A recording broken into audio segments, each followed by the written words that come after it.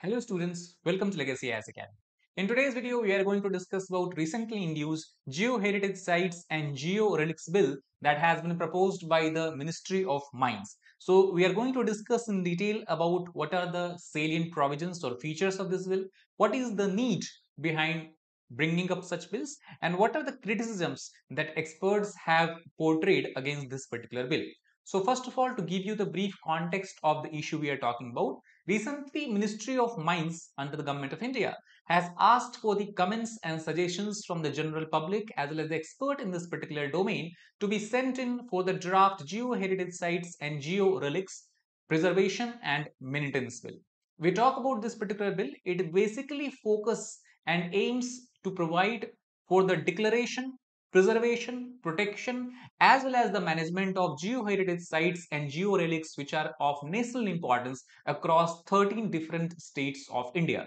Not only that, it also caters to the geological studies, education, research, and awareness program associated with these particular geoheritage sites. And also, if we talk about now the geoheritage sites and georelics,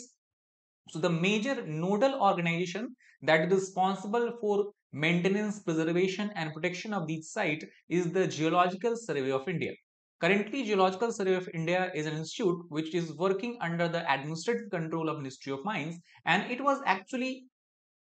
first of all installed, or we can say it was first of all in 1851 when the British government established this particular institute mainly for the purpose of investigation and carrying out assessment surveys to find out where in the India we have coal and other mineral resources that are located, so that British can extract these resources and can use it for their own private for their own profit. Not only that, in recent times, Geological Survey of India has also been given the responsibility to declare geoheritage sites or national geological monument for the protection and maintenance of such sites. And once it declares any site as geoheritage site or national geological monument, then it works in collaboration with the respective state government to make sure that necessary steps, necessary measures are taken to protect this site from any kind of damage, whether it is a natural damage or the man-made human related damage.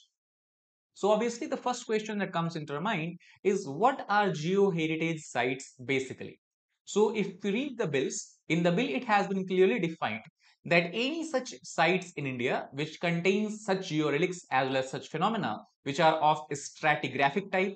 geological structures and geomorphic landforms that can include landforms such as caves, natural rock sculptures of national and international interest, and also such portion of the land that is adjoining or nearby the site and which may be required for the conservation, or where we may require to carry out conservation and other such protective measures to access for such sites or to access to such sites. So such sites can be classified as geoheritage site.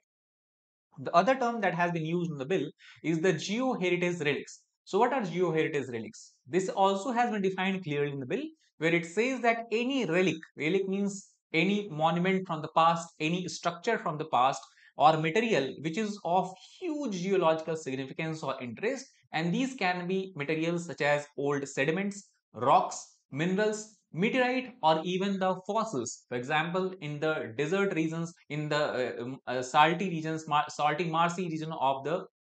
Ran of Kutch region, we can also find fossils of the ancient animals such as dinosaurs. So any such fossil can also be considered as a geoheritage relic. So about geoheritage relics, the bill also clearly establishes that as far as the geoheritage relics are concerned, it is the authority and the full responsibility of Geological Survey of India, and thus it will be given the necessary power to acquire such georelics so that it can ensure its preservation and maintenance.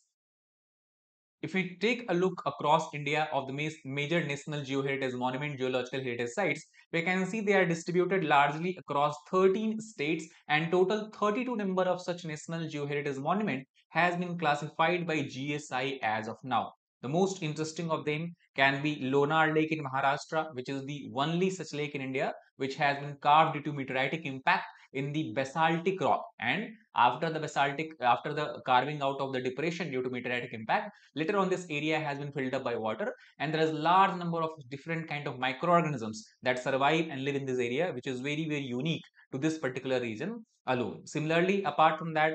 fossil woods park that we have, or we have Marine Gondwana Fossil Park. Here also we have the fossils of the ancient animals of thousands and thousands year old fossil are there that has been clearly preserved. Then columnar basalt is there, that is example of basaltic eruption that has happened around 66 million years ago in the history or geological history of India. So these are some of the most notable geological monument that have been classified as per the GSI, and the bill aims to make sure that these monuments are totally protected and preserved. So the question comes that what or why suddenly there is a need of such bill, and why Ministry of Mines has given voice or given or have expressed their concern over enumeration of such bill. So first of all, as you can see that as far as the protection and conservation of geological heritage monuments are concerned, currently we do not have any pan-India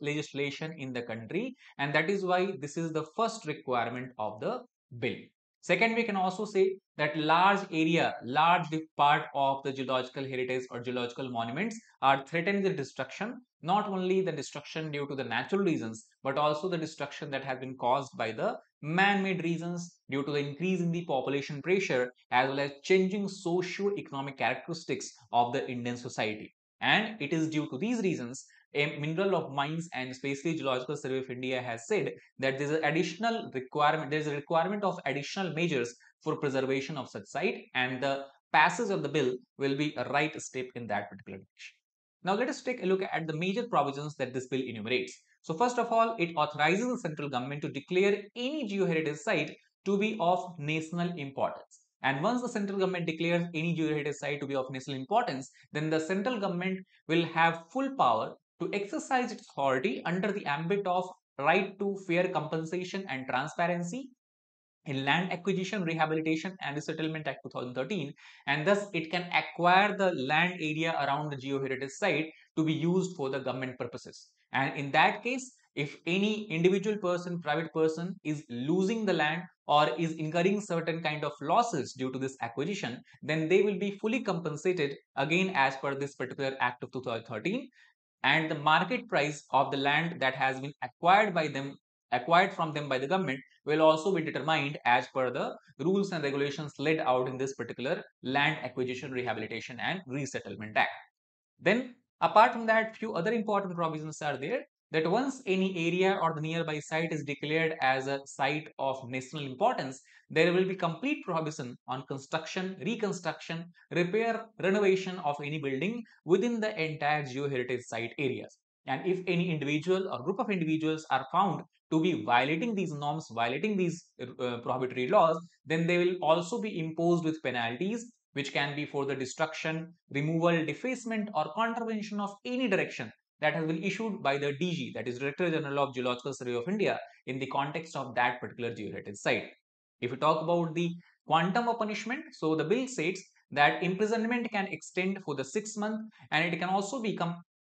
it can also be there can also be a provision of fine which may extend to rupees 5 lakh or both. And if any person is repeat offender, then in that case for every repeat offense 50,000 extra penalty can be imposed on that particular individual. So this is all about the penalty that has been talked about in the bill.